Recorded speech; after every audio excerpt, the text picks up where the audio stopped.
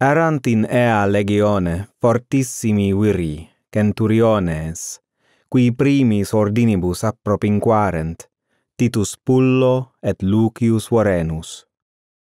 Hi perpetuas inter se controversias habebant, quinam anteferretur, omnibusque annis de locis summis simultatibus contendebant.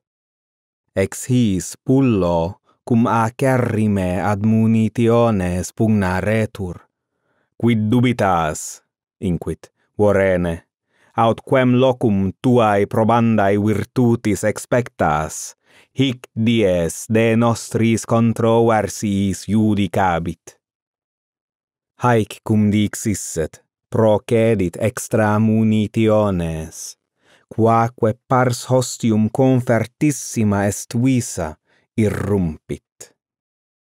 Ne Vorenus quidem tum sese vallo continet, sed omnium veritus existimationem subsequitur. Tum mediocris patio relicto Pullo pilum in hostes immittit, atque unum ex multitudine procurrentem traicit. Quo percusso et exanimato hunc scutis protegunt.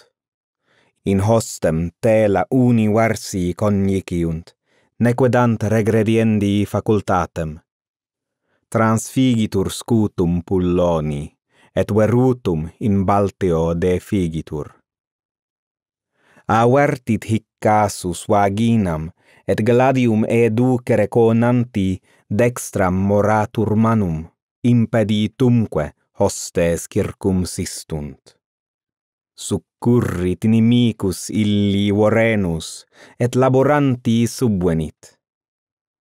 Ad hunc se confestim a Pullone omnis multitudo convertit. Illum veruto arbitrantur occisum. Gladio comminus rem gerit Vorenus, atque uno interfecto reliquos Paulum propellit.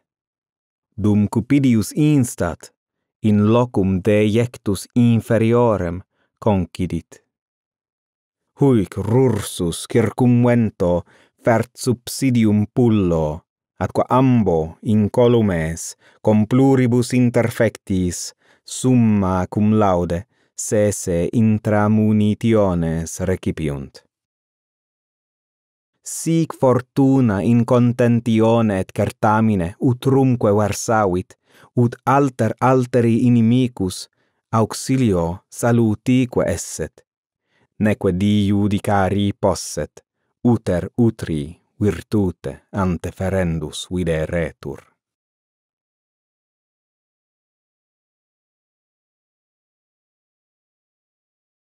Partium villae Romanae, vel tantum modo cognoscere qualis fuerit villa Romana, sed nihil conspicitur praeter Lintium. Est Lintium.